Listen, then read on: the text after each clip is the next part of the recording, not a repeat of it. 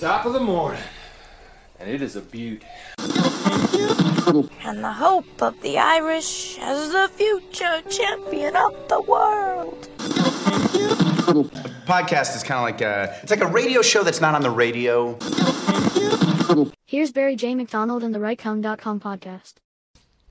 Hi, this is Barry here, and you are very, very welcome to today's podcast episode from RightCom.com. And today's podcast episode is entitled, What If It All Goes Wrong? Now, the other day I'd seen a video on TikTok, and it was a video I'd seen before, but it was a nice reminder when it came back up in my news feed. It was a commencement speech that Jim Carrey gave. I don't know when and I don't know where. I'm sure if you do a search on YouTube, you'll probably find the full speech. But the clip that was posted on TikTok was a segment where he was speaking about how his father could have been a comedian like him. His father, I don't know anything about the man. I don't know if he was funnier than Jim Carrey, but he said to himself, you know, that his father, he reckoned, could have made it as a comedian. But his father took the safe route. Again, probably going back a couple of years, that was probably the safest thing to do back then, or that was what everybody was doing back then. Everybody was going from college into a job, and that was it. You know, they probably had dreams when they were younger, but as you do get older, then you're kind of crammed and you're kind of confined into a role that is kind of only got a job at the end of it. You know, there's no kind of... Nobody is inspiring you at the end of school to go after your dream, to go and be that astronaut, to go and be that stuntman, to be that movie star or whatever. No, they're always telling you, go and get a safe job. Go and get a job where you are secure for the rest of your life, or get it with a secure company, and, you know, you'll be okay then, you'll be set up for life.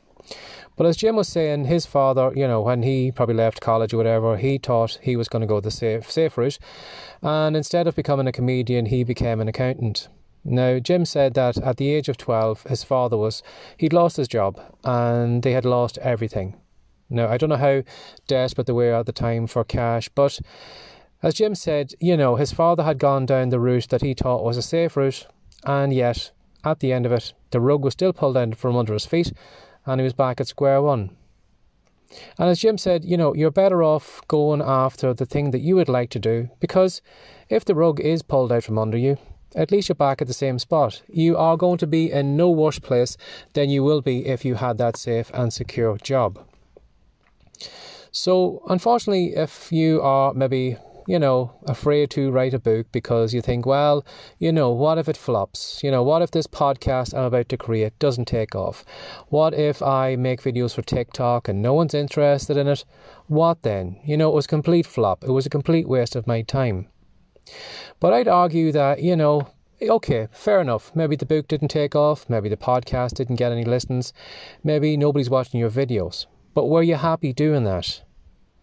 You know, when I think back to the first fiction book that I really kind of worked hard on, which was the Minecraft series of books I did for children, you know, I was never guaranteed that first book would sell well. It was just an idea I had in my head, and I had this little character called Herobrine, and I kind of made up a story to go with him, and I just put my heart and my soul into that book, and then I published it. Now, I wasn't guaranteed that I would sell 1 copy, 10 copies. I wasn't guaranteed any of that at all. Now, that book did take off, and it did sell really, really well. I've sold thousands and thousands of copies of that book, but I wasn't guaranteed any of that success when I set off.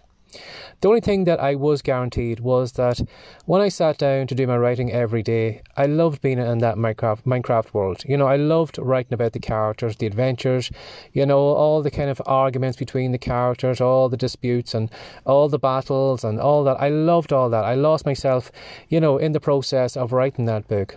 So even though that book, you know, if it had been a flop, I would have been no worse off. I would have been back in the same situation I was before, but for those couple of weeks when I was writing that book, I was at my happiest. I was having the most fun in my life writing that book. So there wasn't a loss altogether. Okay, if I didn't sell any books, I didn't sell any books. But I had fun doing it. It made me, you know, it made me feel like I felt for a moment that I was almost like Stephen King, you know, working away at the typewriter, churning out page after page of great fiction. Now, comparing my book to Stephen King's book is, you know, is asking a lot.